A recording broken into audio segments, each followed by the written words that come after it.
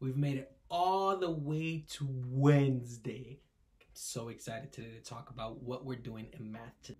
So this week we've been speaking about an analog clock. And we've been talking about how to identify the analog clock. And we've also been learning on how to tell time by the hour. And we've already explained that when we tell time by the hour, we use the long hand or the shorthand. Yes, we use the shorthand. Today is challenge day. And the way that we're going to be challenging ourselves today is by filling in our blank analog clock to tell the time. Today's I can statement is going to pop up on the board. 3, 2, 1. Our I can statement today. Repeat after me. I can fill in a blank analog clock to show time. Awesome job. So what are some words in our I can statement that pop out to you? Maybe the word fill, possibly the word blank, and I know I get excited this week when I hear the word analog clock.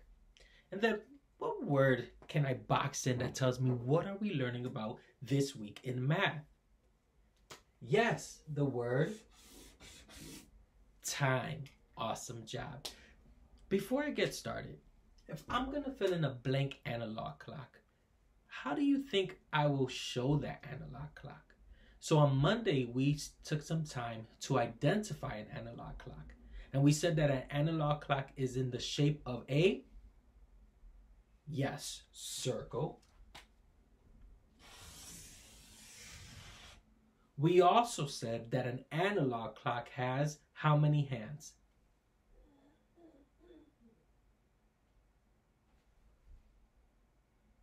Oh, okay. 2 hands, yes. So we have the long hand, which is our minute hand. And we have the short hand, which is our hour hand. Awesome job. So I'm going to label that. We have our hour hand. And we have our minute hand. And then we said that an analog clock has a certain amount of numbers. Who remembers how many numbers does an analog clock have? Yes, 12. So if I was to fill this in, we always start counting by the number 1. So I will start 1, 2, 3, 4, 5, 6, 7, 8, 9, 10, 11. And yes, 12. Awesome job. And then we said that it also has 60 lines.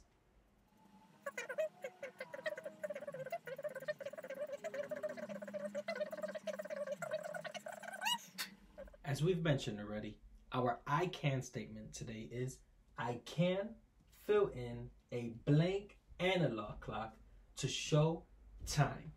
Mr. Nieves forgot his punctuation at the end. There you go, period. Nope, can't see it. Better. So, when we're looking at our I can statement, what are some words that we can pull out of our I can statement to put into our definition box? Well, we have the word blank. We have the word that we've been learning this week, which is analog. So now I'm going to move to our definition box. The word blank. When something is blank, let's think about it. What's another word that we can use for blank? Call it out. Maybe empty. So instead of using the word blank, I can say that blank can mean empty. Or that there is nothing there. Awesome job. The word analog or analog clock. We should be pros at doing this already. An analog clock has how many hands? Yes, 2 hands. How many numbers? Yes, 12 numbers. How many lines? Awesome job. 60 lines. And it's usually in the shape of a circle. Perfect.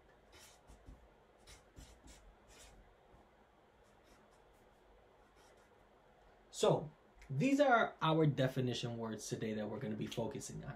We are going to be using a blank analog clock to tell time. Awesome job. So we're going to try to tell time.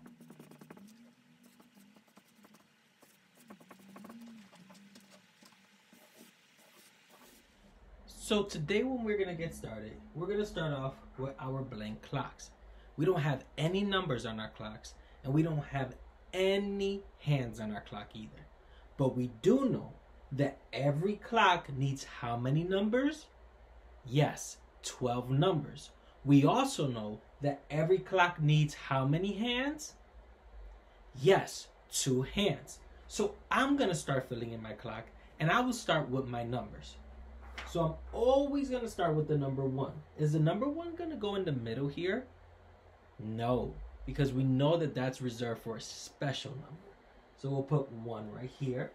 After 1 comes 2, then 3, then 4, then 5, then 6, then 7, then 8, then 9, then 10, then 11. And our special number at the top is 12. What is our special number at the top? 12. There's a second way that I can fill in my clock. If that's too hard to remember that 1 doesn't go at the top, then I can start with 12. And I can do something that's going top to bottom, left to right. Say with me, top to, yes, left to. Well, if I look at my clock, at the top I have 12. What's at the bottom? Yes, the number 6. Then I'll go to the left. What number's at the left? Yes, the number 9. And then what number is to the right? Yes, the number 3. And then all I have to do is fill in the blank. I know that it's 1, 2, 3, 4, 5, 6, 7, 8, 9, 10, 11, 12.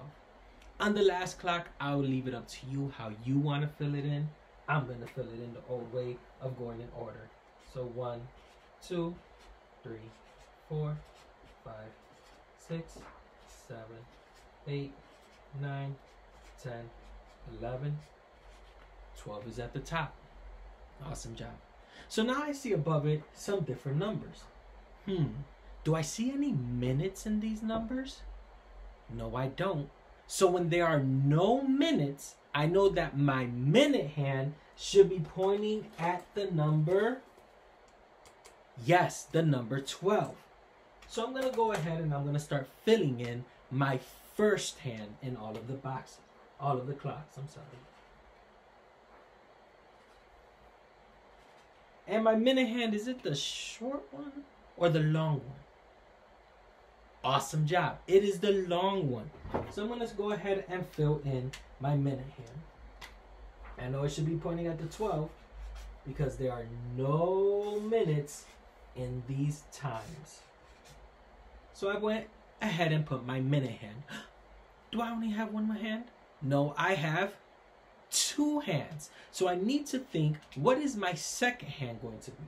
If I already have my long hand, or as we call it, our minute hand, the other hand I am missing is, yes, you guessed it, our hour hand. Now, can I just put my hour hand at the number 12? No.